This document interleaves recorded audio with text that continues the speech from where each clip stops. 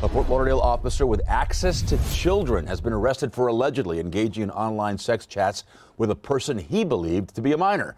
Local 10's Roy Ramos is live with the disturbing details on this. Roy.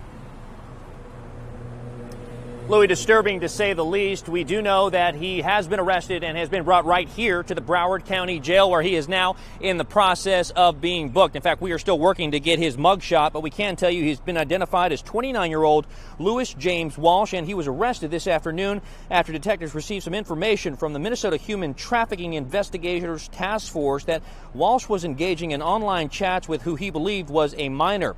Investigators said on at least 2 occasions Walsh engaged in sexual conversations and sent nude pictures of himself to an undercover detective who he believed was an underage girl. Now, we did learn that Walsh works security detail at Cardinal Gibbons High School and St. Anthony Catholic School. Detectives also say he is a wrestling coach at Cardinal Gibbons. Now, we did reach out to Fort Lauderdale police, who released this statement that reads in its entirety, "This is a difficult situation for everyone involved. The Fort Lauderdale Police Department is shocked and disappointed to learn of the arrest of one of our officers. After an investigation by the Broward Sheriff's Office, Louis Walsh was taken into custody on Wednesday.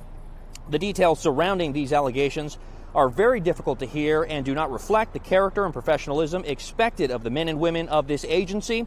Walsh has been placed on administrative leave without pay pending the outcome of a criminal investigation.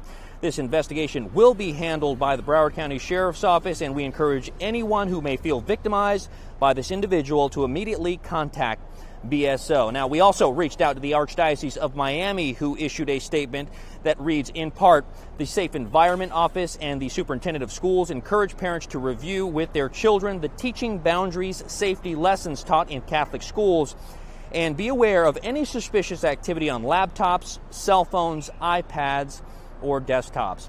As we come back out live to the Broward County Jail, we can tell you that Walsh is now being charged with 2 counts of transmission of material harmful to a minor. As we mentioned before, he is still in the process of being booked. As soon as he is, and as soon as we are able to obtain his mugshot, we'll be sure to bring it right back to you. For now, outside of the Broward County Jail here in Fort Lauderdale, Roy Ramos, Local 10 News. Roy, thank you. And